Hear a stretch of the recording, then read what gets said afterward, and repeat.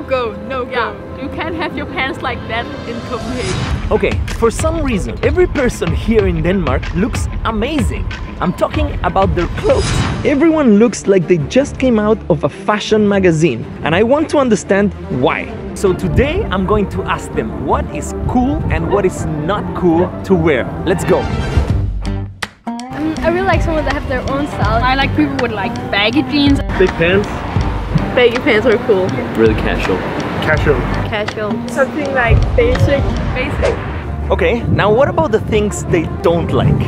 Skinny jeans. Skinny jeans. I hate skinny jeans. I'm really not into skinny jeans. No skinny jeans. It's very ugly. It's only old people and nerds. My other pants are skinny.